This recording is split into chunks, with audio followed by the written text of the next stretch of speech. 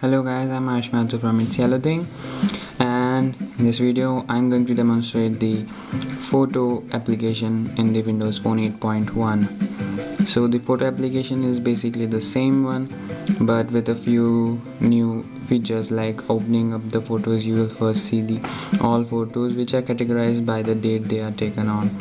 So you can see here are the photos which I took on, like here you can see the dates.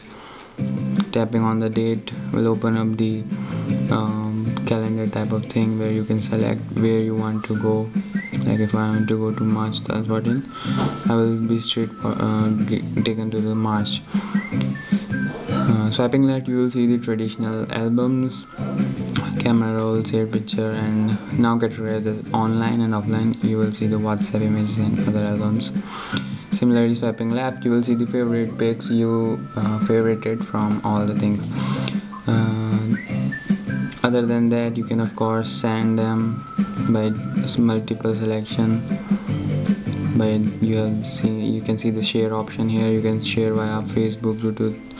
Bluetooth is not showing here right now because the Bluetooth is turned off right now. I can turn it on and it will turn up here like this.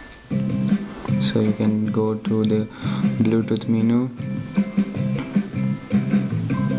and you can find the already paired phones here. First you need to of course pair the phone to send photos via Bluetooth. Other than that, we have in settings like start tell for shows.